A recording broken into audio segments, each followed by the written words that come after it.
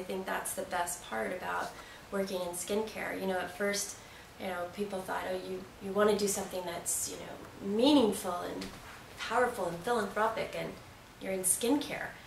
They thought it was this fluffy industry, but they had no idea, and I had no idea, honestly, in the very beginning, how it would impact people and impact their lives. You know, I didn't realize how critical it is for us to feel good about ourselves. And if we don't feel like we can present ourselves well, it really impedes and inhibits you being your best person.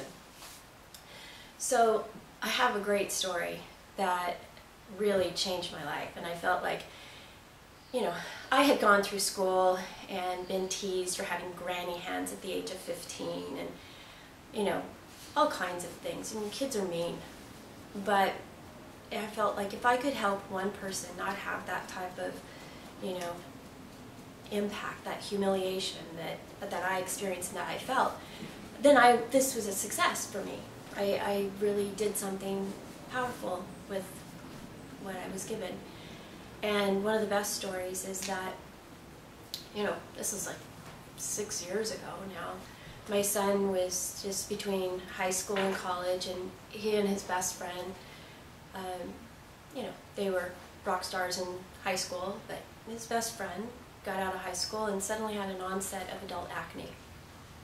This poor young man now found himself a recluse, gaming all the time, wouldn't go outside. My son called me and said, "Mom, you've got to help him. He's, you know, I'm losing my friend, and I know you can help him." I'm like, cool. We haven't done any studies or tests on, you know, acne with the products, but gosh, we'll give it a try. Well, what was remarkable was that stimulation really helped him. He used our serum, our boost cream, which has lactic acid, which is really important, especially with acne, and a scrub. And he used those, and within 3 months, his skin had come around. They had him off of Accutane. His mom has been buying this product for him consistently for all of these years.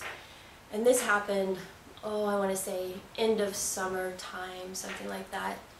And that year, when my son came home to visit for Christmas, we had all the presents and all that stuff, and he sat down and he said, "You know, the best gift you've ever given me